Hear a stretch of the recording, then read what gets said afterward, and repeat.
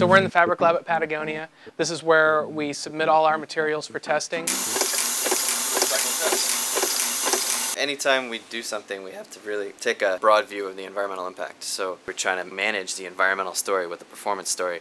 So when I flip this lever, you can see inside it'll start to swell with water pressure. It's ballooning there, it just popped. Some of the things like the recycled content, recyclable materials, this is all very new right now. And there's not a lot of companies pushing the envelope on this. We're fairly unique in that respect.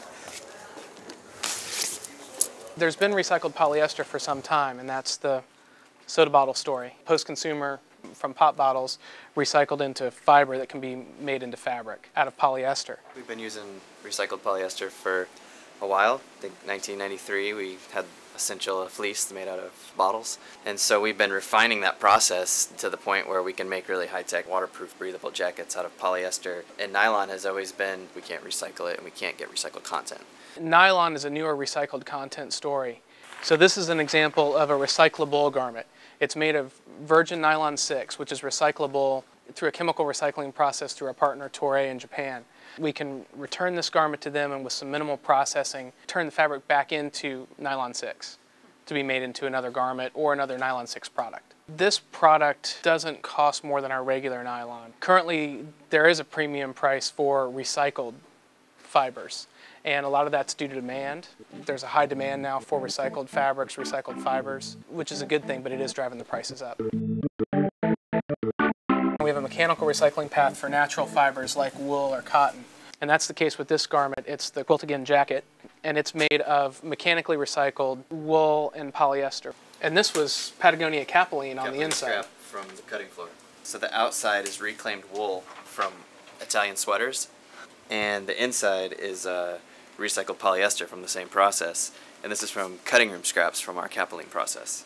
Italian sweaters. Yeah, well, the fabric manufacturer is in Italy, and they've been recycling wool for like hundreds of years there.